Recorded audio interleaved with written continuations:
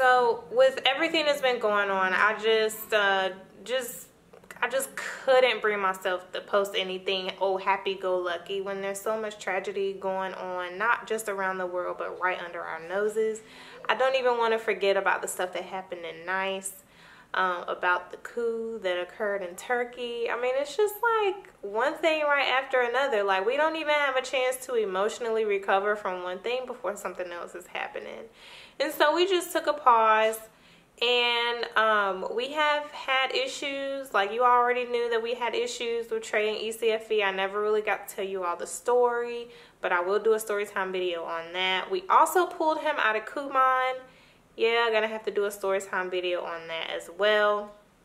And so I don't know if anybody, I just feel like the people who do have a voice and who can say something in relation to like Black Lives Matter and, you know, white supremacists, militia groups, and, you know, police officers killing black people, that they're not really saying anything. You know, like, yeah, I'll call them out. The Daily Davidsons, like, I was expecting them to actually say something, and they said basically nothing. Like, they pretty much stayed neutral, which they're probably just trying to maintain sponsors, but, you know, they have the platform, they have the audience to be able to say something. And so, you know, I feel like, you know, right now, if you are an individual who is black or know black people or care about human rights in general, then you should be trying to do something. We should all be trying to do something to stop everything that's happening. And I know as a mother of a young black child, I'm very concerned about him growing up in a culture where he's undervalued, his life is not valued, his, you know, that he will be looked at as a bad person and then have to prove himself to be good, as opposed to the other way around and getting the benefit of the doubt. And so just get active in your community there, whether you're protesting. I'm not big on protesting. I have my own reasons for that. But whether you're protesting, whether you're out tutoring, whatever is your niche, whatever you need to do, do it. I do suggest that, you know, if you wanted my advice, but just transfer at least some of your money from a white-owned bank to a black-owned bank, because our black-owned banks need our support, and quite frankly, they're the ones supporting us and could support us if we need a home loan or something like that. You think Wells Fargo cares about you or me? No. When was the last time you seen them put hashtag Black Lives Matter or hashtag Alton Sterling or Trayvon Martin or Eric Gardner? Never.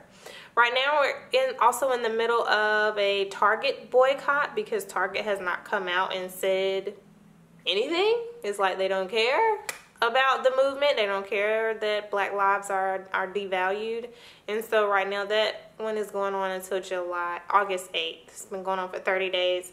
And then after that, it's supposed to be another boycott for another store. So just look in your inboxes, your text messages, because that one is not one that's supposedly not supposed to be going around on social media. It's just through text and inboxes and your DMs and stuff like that. And right now I'm on a Facebook boycott, if you look for my Facebook page, because Facebook took down the girl up here in Minnesota. They took her video down that she recorded, and so we took that as censorship, a breach of her First Amendment right to free speech. So we've been boycotting Facebook for a little while, and I know it frustrates me too that black people are not all on one page. We boycotting this, boycotting that, we like all over the place. We just boycotting and all. I mean, but you know, just be active and do something. That I just want to give you all an update on where we are with our life. If you all have any comments, or if you know of any groups or meetings or, you know, whatever that people should be looking into, might want to look into getting a gun permit. Maybe that's just me, but it feels like we heading toward like a civil war or something nuts. Just be ready.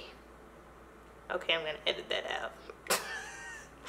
Okay, well, you all have a good day, and try not to let the bad things that are happening emotionally get to your psyche, try not to watch all of the videos of black people being shot and killed and dying. It messes up your psyche. Be careful with letting your children watch that. We don't want to get, what's the word I'm looking for? Not demoralized. We don't want to get desensitized towards seeing that stuff that we'd be like, oh, okay, that's normal. Okay, let's move on. No, because like that would be really bad. So just try not to watch it over and over again. I think that was part of my problem, was just watching it and then hearing people talk about it on social media over and over and over again. It was just really getting to my psyche. I just really need to take a break. And you know, that and the Facebook boycott, I was like, hey, I'm done. So officially right now I'm on Snapchat and Twitter. Believe it or not, I've been on Twitter. I haven't been posting anything on Twitter, but I've been on Twitter and Instagram. Haven't been posting anything on Instagram, but I've been on Instagram. So I will see you all in tomorrow's video. We are going to start back with the regularly scheduled events. If you're still watching, you are the best, and I will see you tomorrow.